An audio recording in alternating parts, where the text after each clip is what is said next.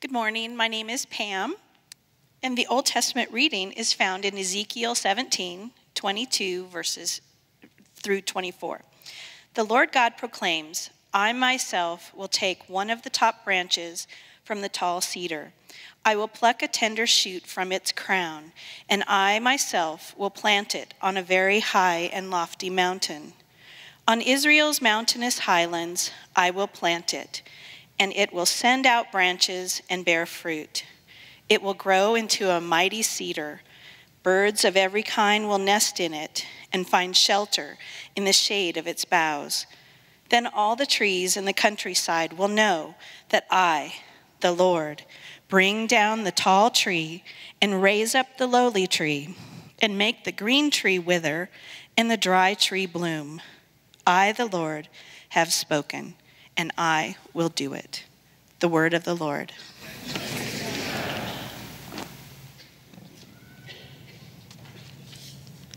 Hi, my name is Naomi. The New Testament reading is found in Revelation 22, 1 and 2. Then the angel showed me the river of the water of life, bright as crystal, flowing from the throne of God and of the Lamb. Through the middle of the street of the city, also, on either side of the river, the tree of life, with its 12 kinds of fruit, yielding its fruit each month. The leaves of the tree were for the healing of the nations. The word of the Lord.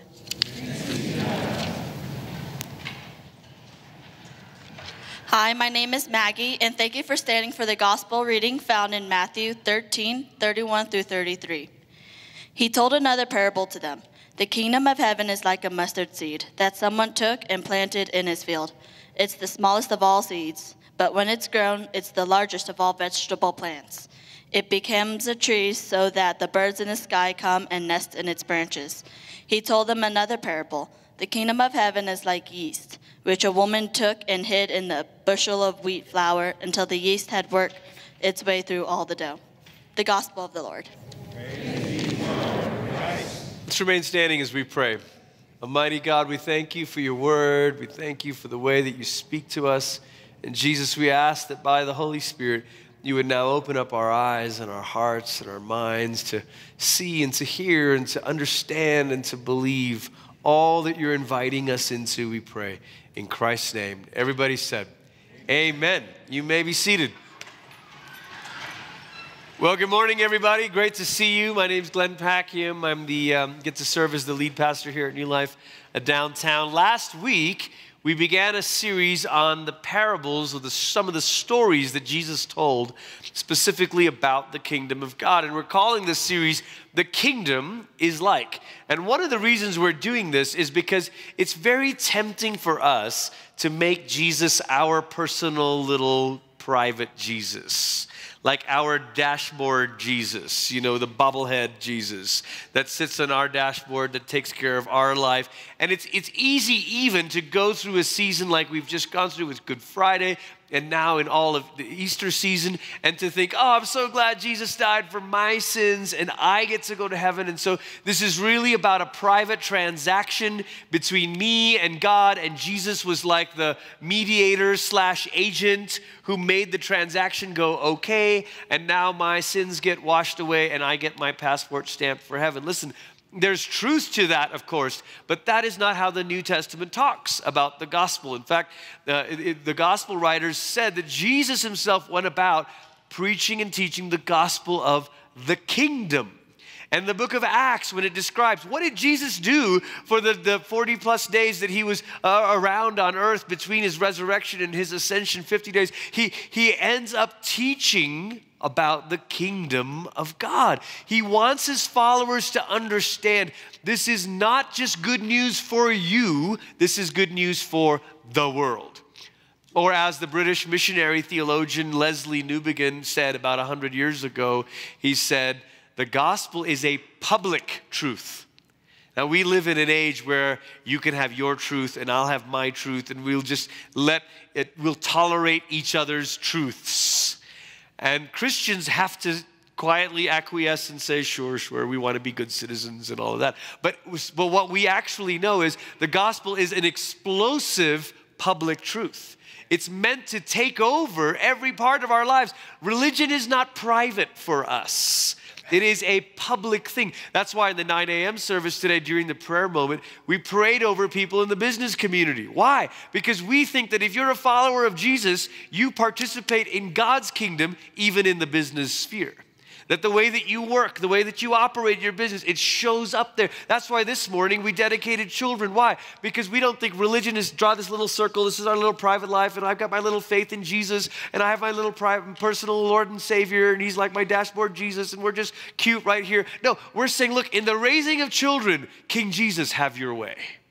In the way that I work, King Jesus, have your way. The kingdom is the message of Easter.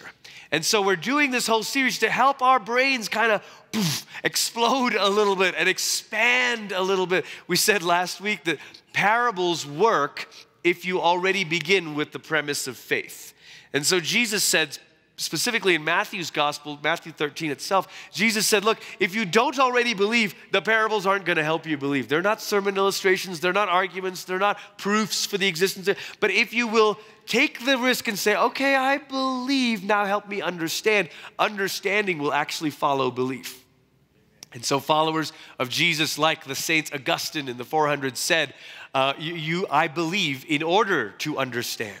And so when we enter these parables, I want you to enter it with the mindset of saying, okay, I believe. Now, Lord, help me understand. What does that really mean to live under your kingship? This morning's parable is about two things. It's actually two sets of parables, really short ones, seed and yeast, specifically the mustard seed and yeast. And both of these parables have to do with how we think about significance, how we think about success, and how we think about growth. I was thinking this week about our sort of American paradigms of success. And the American story is a remarkable story, and the rest of the world has watched it for over a couple hundred years and said, isn't this amazing how it's just grown, a country and business and enterprise and military and the strength globally all around the world. And so as Americans, we tend to perpetuate the stories of people who have come to quote unquote overnight success. Now, of course, Forbes magazine years ago wrote a piece that said, there's no one that's really an overnight success. That even all these entrepreneurs, there's lots of failures and it's a bumpy road to the place that you got.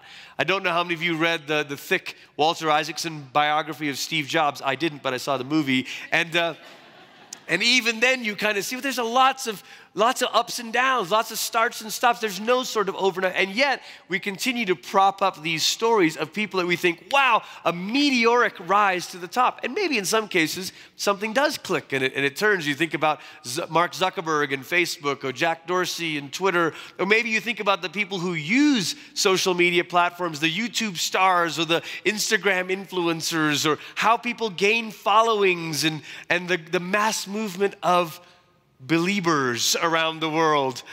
That's Justin Bieber fans, for those of you who don't know.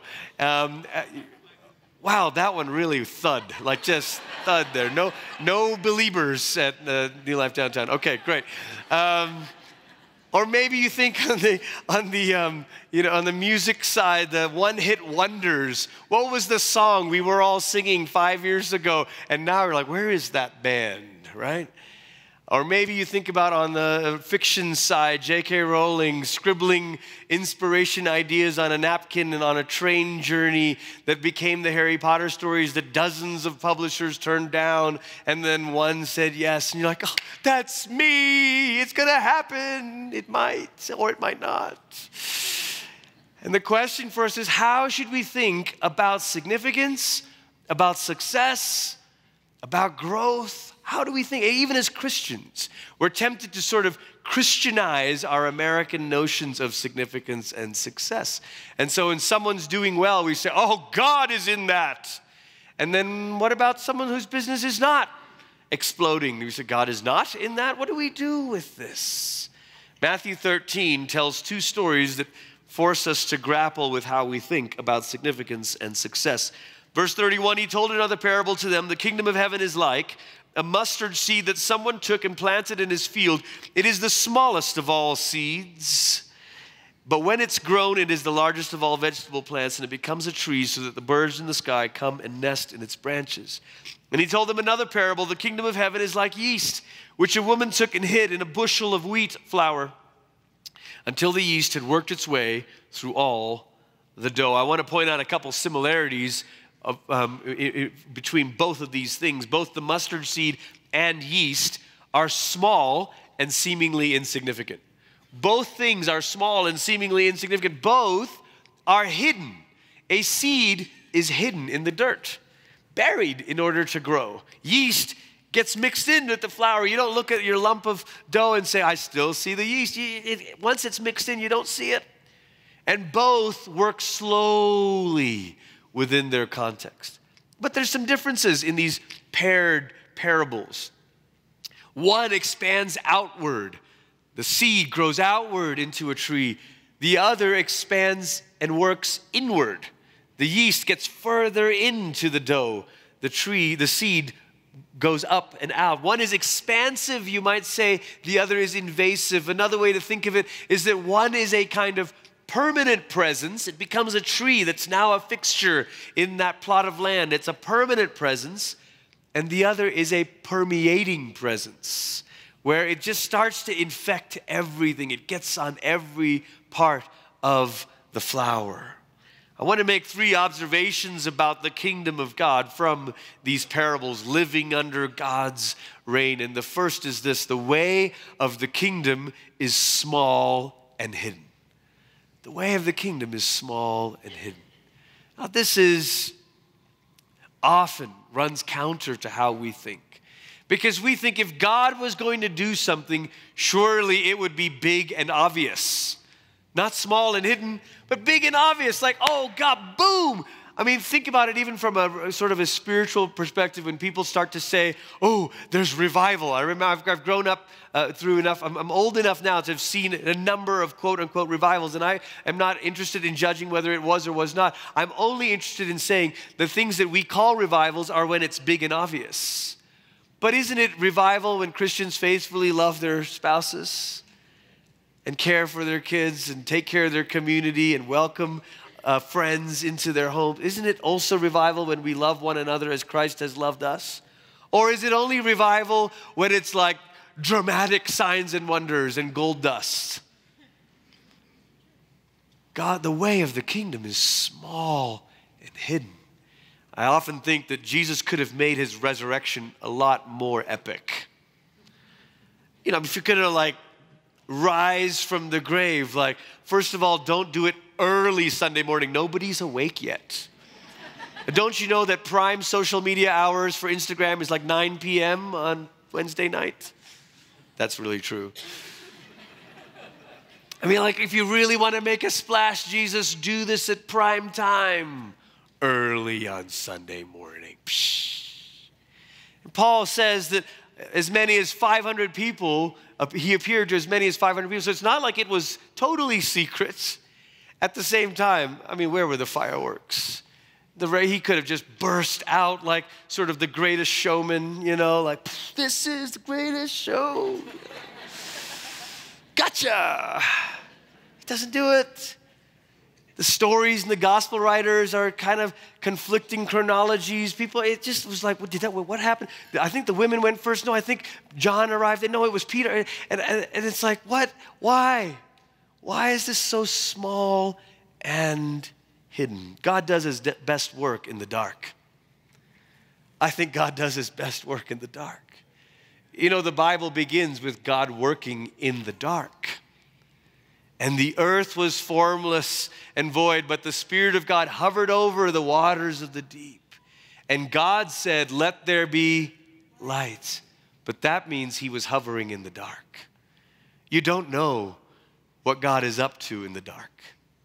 You don't know in the dark nights of your soul, in the quiet, hidden places. Don't be so sure God's not at work. It was in the darkness of the formless world that God began to hover and work. It was in the darkness of Sarah's barren womb that God began to work and give Isaac and call forth a blessed and chosen people. It was in the darkness of Mary's womb that the Son of God began to be formed and arrive into our world. And it was in the darkness of a tomb, a borrowed grave, that God called Jesus up from the dead. God does his best work in the dark.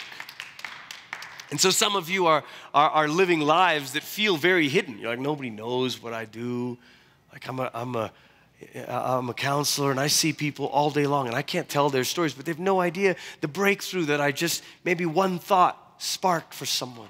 Or maybe you're the friend that shows up faithfully in the coffee shop to meet the other friend, and you're just chatting and you're just connecting, but actually you've been sustaining each other's faith for years now. And you're like, well, nobody knows. We don't web stream that. I mean, nobody, you're not live casting yourself taking a vase of flowers to a person who's just had surgery. Nobody knows, but God knows. The way of the kingdom is small and hidden. One of our kids loves to write notes and cards, and we don't even know that she's doing it until we hear from someone else. And oftentimes it's one of our friends or a teacher or someone that is a mother of one of their friends. And just this week, Holly got a text from one of her friends saying, "Did you know that your daughter wrote me this letter and sent me this?" It was just so encouraging, and it was so detailed and specific. And we're like, wow, she didn't ask us about that. She didn't tell you. It's just quiet and hidden. Now, she didn't get that from me, okay? Because I would have been Facebook Living the whole thing. No. The second observation we make about the kingdom is that the way of the kingdom is slow and steady. It takes its time. It takes its time. We're not in a hurry here. I remember a friend of mine who's in ministry, and he decided to do something really different and go away on his annual planning retreat. He decided to go to a Catholic retreat center. And he thought he was being so, strategic. And listen, guys, I love this stuff. I love intentional planning. Holly and I do like a yearly thing. We have our systems in the way that we forecast. We love this stuff, okay? So I'm not belittling this. But this friend recounted for me, he went to this retreat center, and he started talking with the Catholic sisters who were there, and they said, "What are you doing?" He says, "I'm on a strategic retreat. I'm creating like a planning." And then he starts to make conversation. He says, "Do you guys as Catholics, do you do like 5-year plans?" I mean, he's ready to be consultant now, And one of the sisters just smiles, and she says, "In our tradition, we think more about the 500-year plan." And he was like, "What?" I was just like mind-blowing, like, what? And sometimes maybe we're thinking too short of a perspective, too small. As Dr. Strange said, we're in the end game now. You got to think about the final piece of this. No spoilers, don't worry, no spoilers, Avengers fans. I remember at 22, I just moved here and began working at the church, and a friend said, you should go meet with a financial planner and get started in the investment road. And I thought, well, I mean, I work for a church, like there's not much here to go around. And I was 22 as well, so I was the bottom of the rung there. And he said, "Oh, just go with me." So I met with this planner, and as financial planners do, the first question is always, well, what do you think you're going to need in retirement? And I was like, I don't know. Like, I'm 22. I'm never retiring, Like, I'm going to live forever. I'm going to work forever, And he's like, well, let's just put a number up there, And we start working our way backwards, and he starts talking to me about concepts like the time value of money and dollar cost averaging and all of the stuff that you learn in financial planning. And he was like, if you would just give up like your 2 Starbucks drinks a week or something, you might be able to put away like $100 a month. I was like, oh, that's not gonna matter. And then he shows me the projection models. And like, oh my gosh, that could really make a difference, you know? Like, yes, I can go without the Starbucks. And you start to live differently when you think about a different end. When you have a different end in mind. Christians are called to think with eternity in mind. To think of the eternal, to think of a perspective that actually outlives you. Last week, and I don't want to embarrass them, but last week, during the water baptisms we had on the front row here, you know, I know a lot of the stories of the different families, but one of the scenes that made me smile was young Adam Reagan was getting baptized, and of course his parents, Nick and Jesse, who serve here at New Life Downtown, were there, and Nick's parents, Ed and Marguerite, were there, and the generations. And it just made me think, you know, we celebrate the water baptism like, this is amazing, Adam, like, but that wasn't a moment that just happened. That moment was generations in the making. That was, listen, you may not see the fruit now of what's happening, but what are you doing now that is actually setting things up for generations to come? We don't know. But the way of the kingdom is slow and steady. It's generations in the making. Some of you are in the middle of something difficult and you're tempted to give up because you don't see results from it. You're like, I'm just quietly being the good Christian at my workplace, but I see other Christians and they're terrible witnesses. Like these people are not treating their customers or their patients well, and they're backbiting and gossiping, and I'm a Christian too, and I'm trying to do the right thing, but man, nobody seems to care. Listen, stay the course. Stay at it. You don't know what's growing because of your steady faithfulness. A friend of mine is writing a chapter in his new book about Mother Teresa. Mother Teresa said yes to the call of God to go to Calcutta to take care of the street kids. And the moment she said yes, she began to experience an extraordinary amount of spiritual deadness or darkness. And her journals, this only came out after she had gone to be with Jesus, and people began to read her diaries, and they're like, wow, she really struggled. It wasn't like every day Mother Teresa woke up and she's like, I got the joy, joy, joy, joy. She was struggling. It didn't feel great.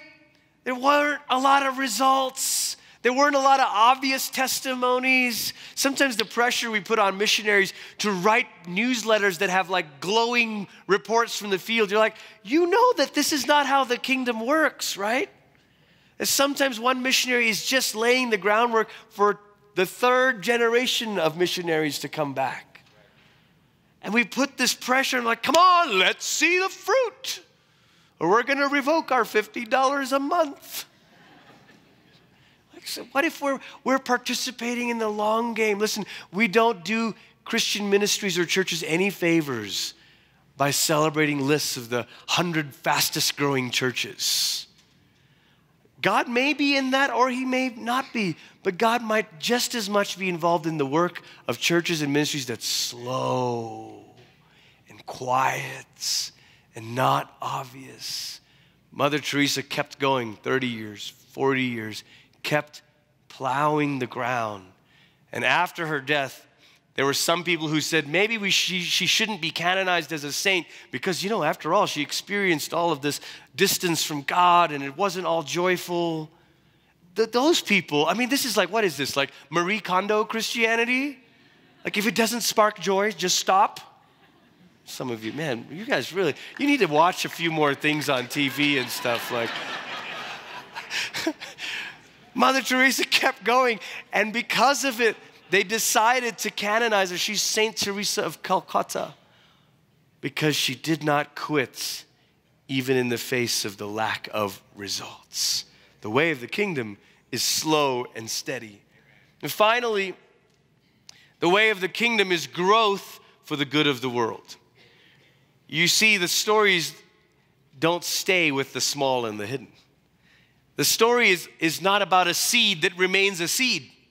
The story is not about yeast that doesn't get mixed into dough. The story eventually is about growth. We have, yes, one mistake is to think the kingdom of God is about the big and the fancy and the obvious. That's one mistake. But can I just say, the other mistake is to think that God is only in the obscure.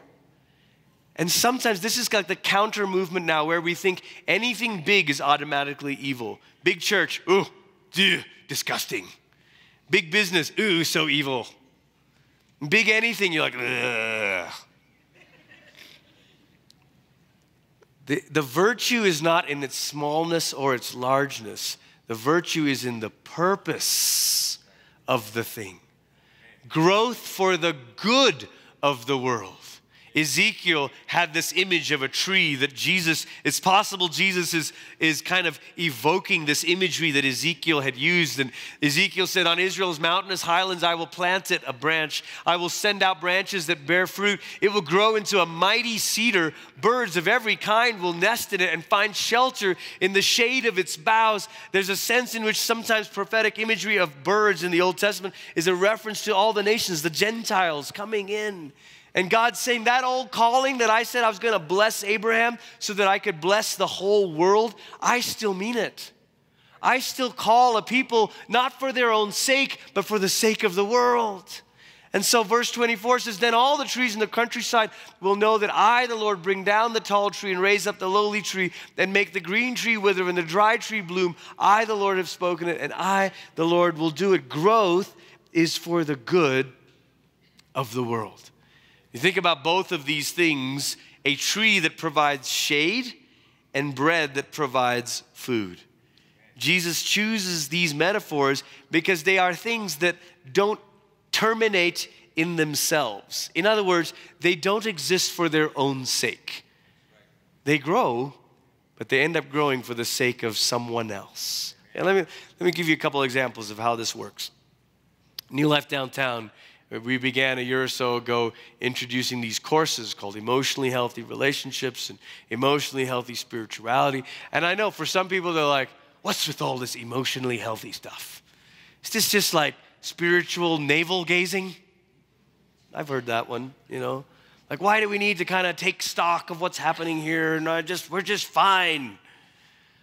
Listen, the goal is not your health simply for your own sake, but for the sake of the world. A toxic tree is no good to the world. A bitter root is no good to the world. A healthy you is good for the world. And so we invite you into these things, not to say, oh, do this so you can have another feather in your spiritual cap and say, God, look at me, I passed the EHS course. There's no passing or failing, by the way. It's to do it so that you can say, God, make me a healthy tree so that I can provide shade for others. Make me a good loaf of bread so that you can provide food for others. In fact, in the parable of the yeast and the flour, other translations note a quantity of wheat flour that she uses, this woman uses. And one of the commentators said, actually, that amount of flour is kind of an outrageous amount of flour. Like, it's not for one family. She was baking for a feast. I love that. I love that Jesus didn't choose a metaphor of just enough. He chose a metaphor of more than enough. When God multiplies health to you, it's so that you can use that healthiness in your soul and in your spirit to say, how can I comfort others with the same comfort that I have received? When God multiplies strength to you and you're in a place of strength, how can you lift up those who are weak? When God multiplies His grace in you, it's for the sake of more than just you.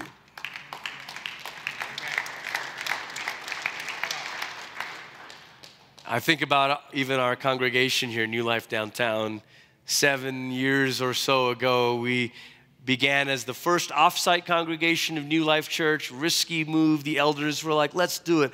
Let's multiply the kingdom work here in Colorado Springs through New Life. And we began meeting in this small chapel that was too small from day one, and 2 services, 350 people total, all of this stuff, and we're spilling out. And then we come to Palmer, 1 service, and then it grows and grows. This past Easter, and I know Easter is Easter, everybody shows up. But this past Easter, we had over 1,800 people in the building between 2 services. Now, do we celebrate that just because? No. And does growth also introduce new challenges? You bet. Hence the Teams launch today so that more people can serve, right? But what does growth allow us to do? It allows us to say, God, how can we take this thing that you're doing and make it good for Colorado Springs? Make it good for downtown. That's why we do the Palmer Serve Day. It's just one of the things. There's all kinds of things that you guys do individually, that is small and hidden and nobody knows about, right? But the Palmer Serve Day, we've done it for a couple years now. And last year, Jay Benson, Pastor Jay, who oversees our outreach stuff and our Sunday teams and all that stuff, Jay asked our contact here at Palmer High School, he says, does this stuff really make a difference for you guys at Palmer? Or is this like, he didn't say this part, but basically, is this like a cute Christian thing that we can do to make ourselves feel better about, we clean the trophy case, whatever, And the rep here at Palmer said, actually, you wouldn't believe what a benefit it is to us. He's like, you guys can bring like over 100 people, and for half a day, you knock out things that would have taken us a lot longer to get done. And we would have spent a lot more money to contract out for this. So you have no idea the difference this makes. That's growth for the good of the world. That's not growth for growth's sake. I'm not interested in that, but growth for the good of the world. Amen. Amen.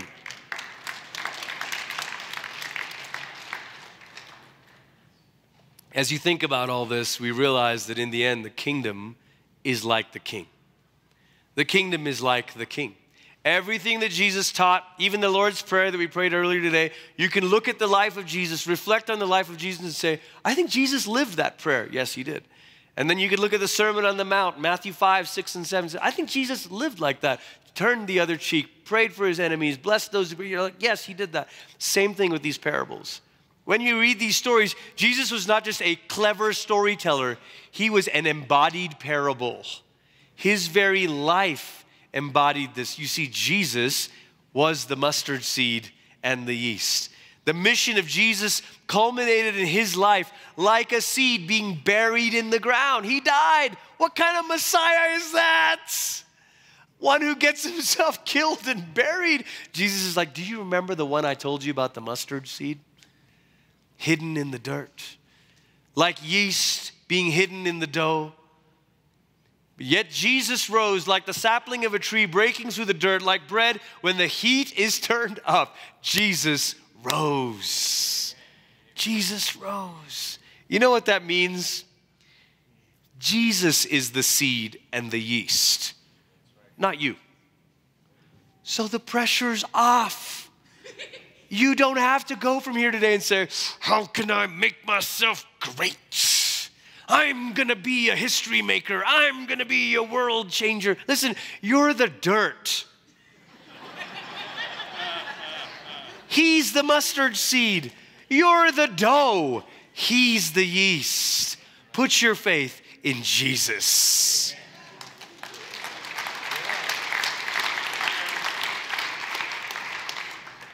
So things don't seem like they're working out. Okay, just steady on. Keep on embracing the way of the kingdom. Keep on embracing the slow, hidden, steady way of the kingdom. And let Jesus do what Jesus does. Amen? Would you bow your heads this morning?